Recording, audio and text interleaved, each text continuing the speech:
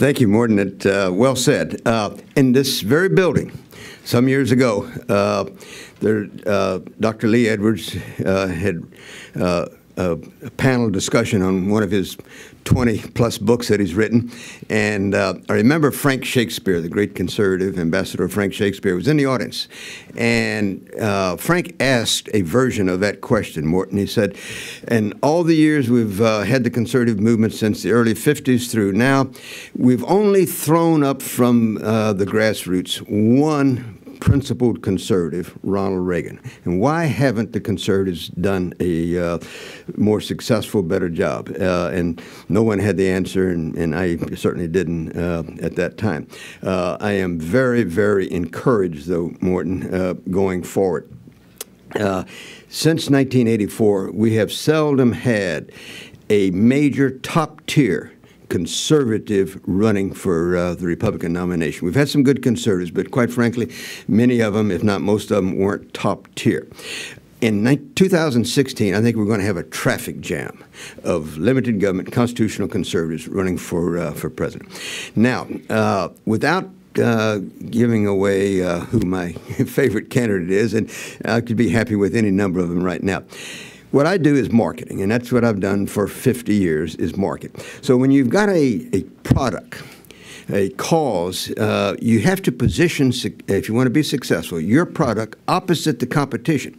If we assume that our competitor in 2016 is going to be a Washington insider, i.e. Hillary Clinton, I don't think you want another Washington person to run against him. I think the strongest candidate would be somebody in the states.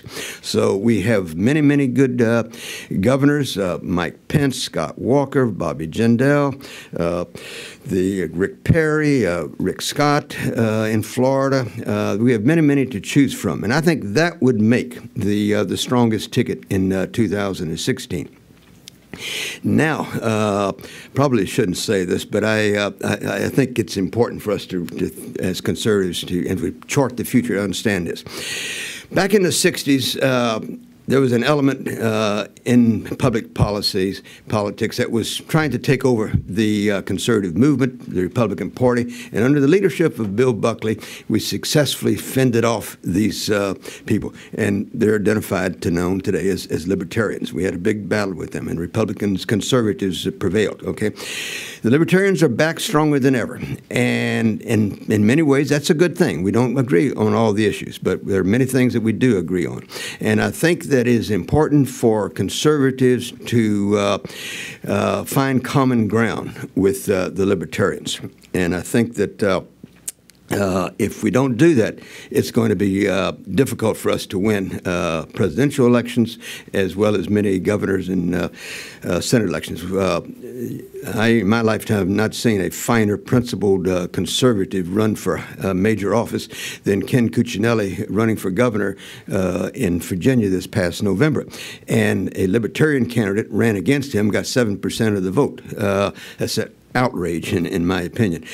So in order to have as strong a united voting base as we can, I think conservatives would be well advised to look to maybe come back to Washington for a vice presidential nomination and take a good look at Rand Paul.